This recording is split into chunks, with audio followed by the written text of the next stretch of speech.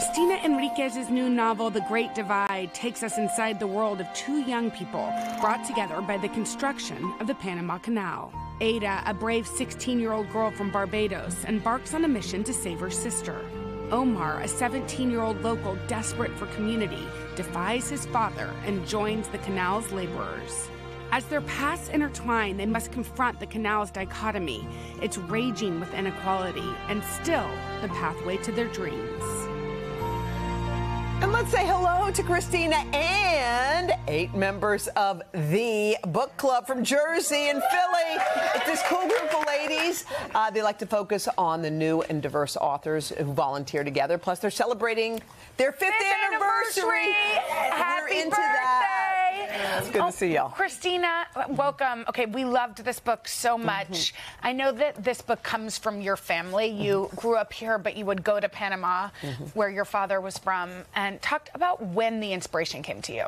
Yeah, so I grew up going to the Panama Canal. My parents would take my brother and sister and I, whenever we would visit family there, we'd go out to the canal and we'd watch these ships very slowly inch their way through the locks. But it wasn't until I was older that I really became fascinated with it and interested in, you know, what were all the stories, the human stories that were beneath the water? What were all of the things that I didn't know that I had been looking at all of those years? And I just really wanted to imagine, you know, what it was like for ordinary people to live through this extraordinary time. I mean, you don't usually think about the Panama Canal, and you don't realize just what an undertaking it was to create that, and then to think of the stories behind it as well. Yeah. I mean, it was this monumental moment in not only Panamanian history, but in American history. It was this turning point for a lot of things. And yeah, I wanted, you know, as a novelist, I'm interested in humanity, and I wanted to know what were the human stories, all of the lives that it touched. So yeah, I wanted to write a novel about You it. wrote this entire book pen to paper. Yes. Which we love. Why? And you said it made it more intimate in a lot of ways. It did. And that was sort of an accident. I was working on a different book that wasn't going very well.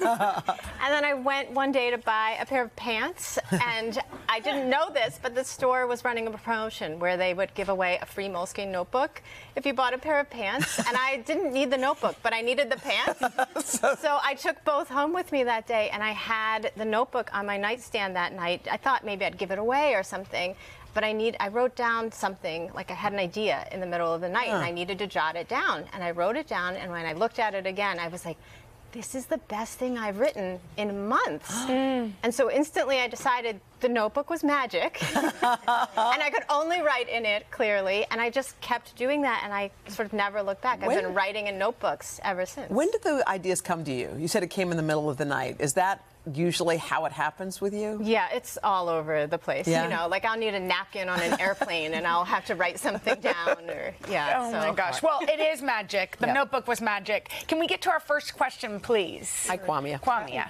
Hi, good morning. In the book, the characters are dynamic and really unforgettable, and so are their relationships. Just wondering, what were the major themes that you wanted to stand out for the reader, or that you would hope would resonate with the reader? Yeah, I mean, I think I was thinking a lot about the idea of family, a lot about the idea of belonging, and the ideas of ambition and sacrifice, you know, what people are willing to do for people they love, but also for the places that they love. And of course, as the title would suggest, there's all these divisions that run throughout the book, but there's all of these moments of really unexpected connection too. So, you know, I was just trying to balance all of those kinds of things as I was writing. Moira, you got a quick question? Yes. As an American with Panamanian roots, of course, I connect with much of the characters and the places and the people of Panama. And I was just interested in how you connected familiarly, you know, with family personally. Yeah. It's a great Yeah, question. I mean, I think writing this book was really a way for me to connect with my heritage and with my family in so many ways. I was always asking my dad questions, and we were having conversations that I don't think we would have had if I hadn't written this book.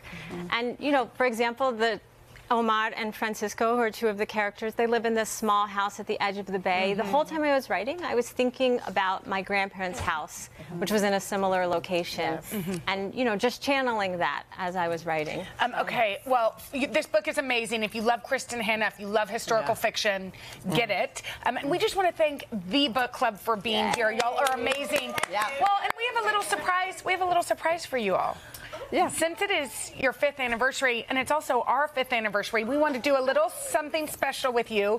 So our Read with Jenna team is looking for ways to celebrate book clubs, which got us thinking about Expedia's 2024 travel trends. One of our favorites, the Go-cations, which are vacations around special events or milestones, like an anniversary. And so thanks to our sponsors at Verbo, we want to do something super special for you all. Your entire book club is going on a bookcation.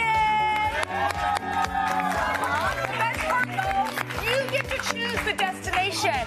All of these vacation rentals of the year are in top places like Sedona, Austin, Simona, Big Sky.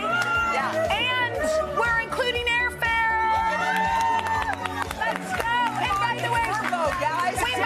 We might also send cameras to get some pictures of y'all, and I'll send the books, okay?